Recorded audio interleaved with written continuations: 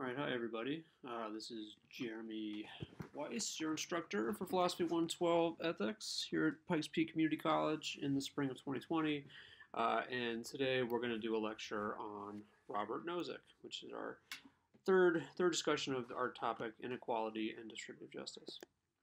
So Rawls, as we've seen, John Rawls specifies two distributive criteria that a society, or rather its fundamental institutions, have to meet in order for the distribution of goods in that society to be just. First, each person is to have an equal right to the most extensive basic liberty compatible with a similar liberty for others. This, plus the fact that Rawls claims that A always trumps B if there's a conflict, is usually called the priority of liberty. And the second criterion, the second principle, is that insofar as is compatible with A, social and economic inequalities are to be arranged so that they're both, one, to the greatest benefit of the least advantaged, and two, attached to offices and positions open to all under conditions of fair equality of opportunity. This, and especially part one, is the difference principle. So Rawls thinks that these are the correct criteria first because they could reasonably secure the unanimous agreement of self-interested, mutually disinterested, rational people who don't know who they'll be in the society they'll create. But why does that matter? Well, because those, as we saw last time, seem to be the fairest conditions for choosing or assessing principles of justice. And it's because it's only if principles pass that test that it will be rational for everyone in the society to accept that society's distribution of primary social goods.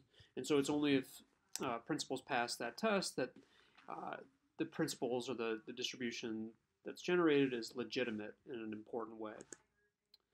Second, Rawls thinks these are correct criteria because they could actually be adhered to once the veil is lifted.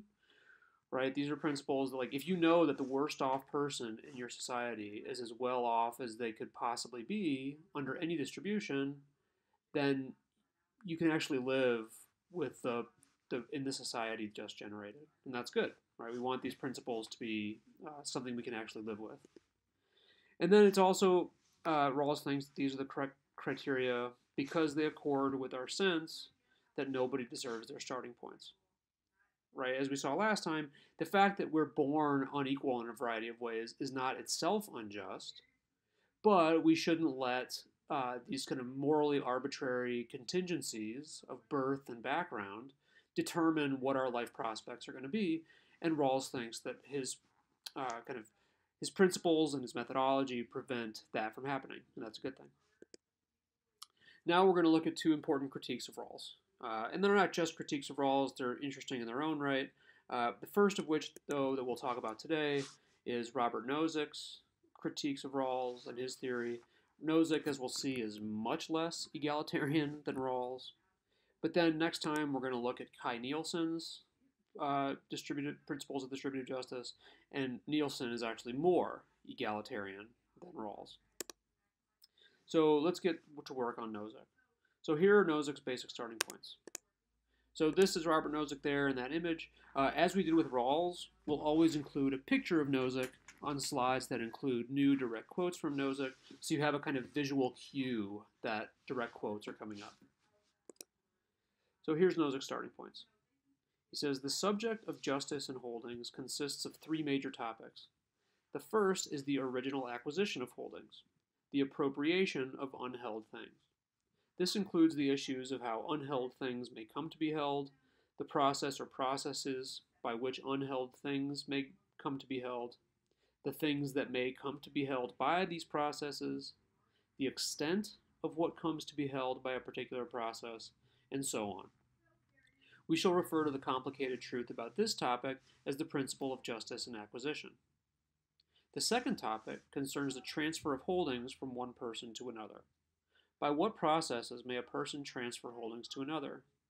How may a person acquire a holding from another who holds it? Under this topic come general descriptions of voluntary exchange and gift, and on the other hand, fraud, as well as reference to particular conventional details fixed upon in a given society. The complicated truth about this subject we shall call the principle of justice in transfer. and we shall suppose it also includes principles governing how a person may divest himself of a holding, for example, passing it into an unheld state. Right, so those are the first two topics of justice. Here's a third. Some people steal from others, or defraud them, or enslave them, seizing their product and preventing them from living as they choose. Or they forcibly exclude others from competing in exchanges. None of these are permissible modes of transition from one situation to another. And some persons acquire holdings by means not sanctioned by the principle of justice and acquisition. The existence of past injustice raises the third major topic under justice in holdings, the rectification of injustice in holdings. If past injustice has shaped present holdings in various ways, some identifiable and some not, what now, if anything, ought to be done to rectify these injustices? Okay, so these are, given the way that Nozick sees things, these are our three major questions where we're trying to figure out whether a distribution of goods, right, who has what, whether that's just or not. The questions are, does everybody have, well, let me postpone finishing that sentence because we'll come back to it in just a second. But these are what he sees as the three major topics of our subject. So according to Nozick, as we can see even from that initial presentation, how a distribution came about is going to be very, very important. Right, and here's his basic case, I think, for thinking that's true. He says that from a just situation a situation could have arisen via justice-preserving means does not suffice to show its justice. The fact that a thief's victim voluntarily could have presented him with gifts does not entitle the thief to his ill-gotten gains. Justice in holdings is historical. It depends upon what actually has happened. Right now, as we talked about last time, Rawls and a number of other people in the social contract tradition say that what matters to determining whether a government is legitimate or a distribution of goods is just or whatever is whether people kind of could have agreed to that government or that distribution or whatever, right? So this idea of hypothetical consent becomes very important. But what Nozick's doing here is kind of denying that in a way, right? That's the example of the thief and the gift giving, right? Just because somebody could have consented to give their money to the burglar doesn't mean that the burglar is actually entitled to what they stole, right? So hypothetical consent is not going to play the starring role for Nozick that it played for Rawls, for example. That's going to be important. So what I want to do is I want to kind of start by presenting Nozick's theory that he calls the entitlement theory and try to kind of flesh that out as much as possible. And then after that, like we usually do, I guess, look at arguments he gives in its favor, and then we'll turn to questions about his critiques of Rawls and so on. So here's Nozick's entitlement theory in an ideal world, right? In a world where there's no injustice. He says, if the world were wholly just, the following inductive definition would exhaustively cover the subject of justice in holdings. 1. A person who acquires a holding in accordance with the principle of justice in acquisition is entitled to that holding.